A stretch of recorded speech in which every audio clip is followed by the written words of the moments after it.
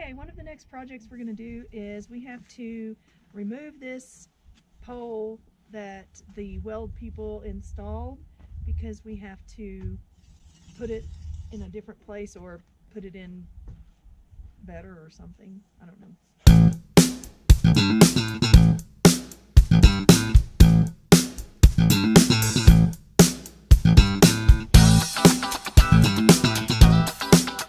This is meant to hold the solar Wi-Fi stuff and also the solar array for the well pump and the controllers for the well pump and things like that. And it was very nice of them to go ahead and sink this while they were filling up a trench. However, it's got to come back out because it requires some cement and gravel base, and then we also want to pour a small pad around it. Now, this video is dedicated to our acquaintances Jim and Jessica over at Green Dream Project. Go look at their videos. Jim and Jessica, I'll bet it's nice to see somebody else have to do digging on a YouTube video for a change besides you guys, huh? We got our hole dug. Obviously we got the pipe out, hole dug, and it's about 4 feet deep, which is about half the length of that pipe. We're going to put quite a bit of gravel down there so it will drain water in case the ground gets wet around it. And then this is the UL cable. It's an underground shielded cable that runs from the wellhead over to here, because this is where the solar panels and controller and things like that will be. So we're doing that, but next step is to fill this with gravel, and then we have another machine to show you. Robert's got a wheelbarrow full of gravel. And speaking of wheelbarrow, is it a barrel or a wheelbarrow? Barrow. Speaking of wheelbarrow, the thieves took the handles, but not the wheelbarrow. They took the handles off the wheelbarrow, but not the wheelbarrow. You know, who knows? I guess they needed some gray plastic. I guess. Anyway, the thing we have to keep in mind when we're digging a hole and putting a stake in, or cementing whether it be a foundation or a post or anything in this part of the country, and in fact probably where you live too, if you get enough cold temperatures and moisture, is frost heave or ground heave from frost during the winter. That occurs when moisture in the soil begins to expand, because just like water in an ice tray expands into a hardened ice cube, same thing happens in the soil when it gets frozen. So what that does is it wreaks havoc on anything that's supported by the soil or buried in the soil, particularly something like a pavement or a shallow foundation or something like that doesn't go at least down below the frost line. Most houses don't have a frost heave problem because their foundations go down below the frost line, or there is enough heat escaping from the house during the winter time that it keeps the ground directly underneath the home from freezing and causing this heave. But out there where that post is going to sit, it does get pretty cold here, and the frost line is about 5 feet. And the issue is that we only have an 8-foot post, okay? So if we send it down below the frost line, it's only going to leave us 3 feet of post above the ground. And we can't do that because we need that post. So the trick is keeping moisture away from that footing so that there's nothing to freeze and cause the soil to expand. Thankfully, here at Contentment, we have a couple things going for us. Number one, it's a very dry valley.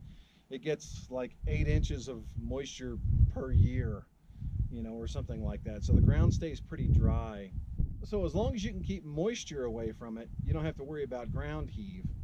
The sand was damp when we dug it up. And it's not because the sand here is normally damp. Actually, it's normally very dry. The reason it's damp is because we've spent the past few days dumping our gray water in and around that post so that when we dug, it would be easier to get out of the ground. They're getting it on. Some small, version of a monarch butterfly is flying around here. I guess they're on their annual migration or something. And they're mating. Yeah. Let's get it on. Let's get it on. We have a lot of equipment. We haven't done anything with it yet. We have a lot of equipment accrued. We get this stuff on the cheap. I'm talking super cheap. We do. So let's show it to you. Okay, this is a Montgomery Ward cement mixer. Picked up for like 25 bucks. And it works? And it works. Yep. Made sure of that before we bought it. It's beat up, it's rusty, but we're gonna try it out today or on this project. And you know, the interesting thing about it is that even though this thing is old and beat up and probably 40, 50 years old, it is better built than the stuff, comparable stuff you can buy today. And so, I mean, it runs. I mean, this thing has been sitting outside for who knows how long, probably all of its life, and runs. So we're going to use it to mix some cement and fill in that hole. Bet you've never heard of a solar-powered cement mixer. Have you, Robert? No, I haven't heard of a lot of stuff, but that's okay. Well, you have now, because Well, this cement mixer is going to be powered by Buzz. I hope you don't plan to move it off of where it is. No, I'm not moving it. Because it was heavy. It was heavy. Nope, it's staying right here. And we're going to power it with Buzz, the mobile solar generator, who is doing very well right now. We're just going to run a line straight over. We are going to have solar powered cement mixing. What do you think about that, Robert?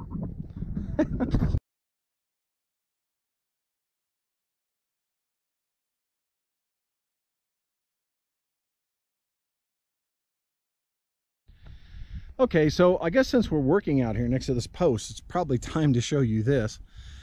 We picked up another Dyna-hoe to use as a parts vehicle for Dinah, Dinah's over here.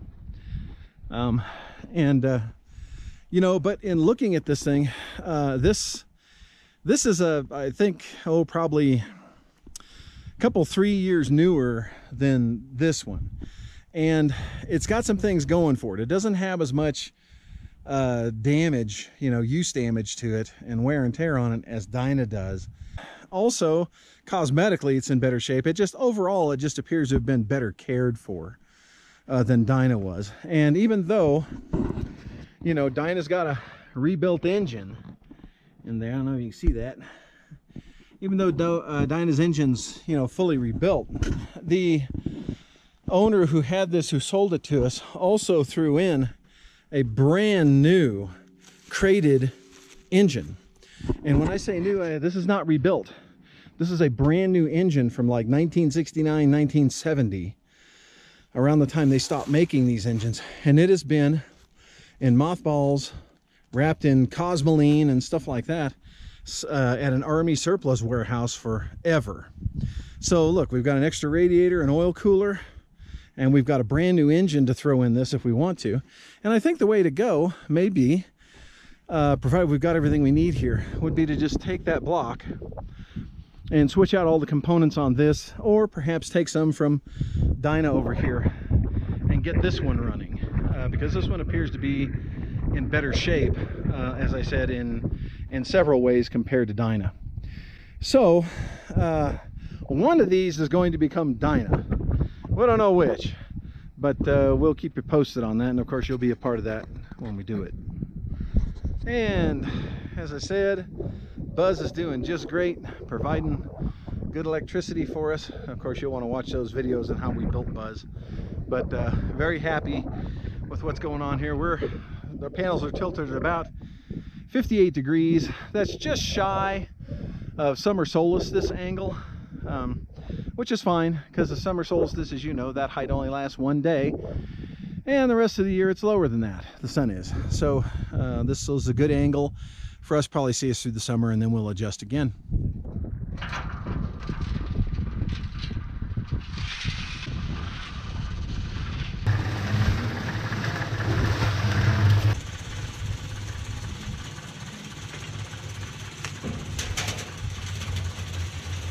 Help me.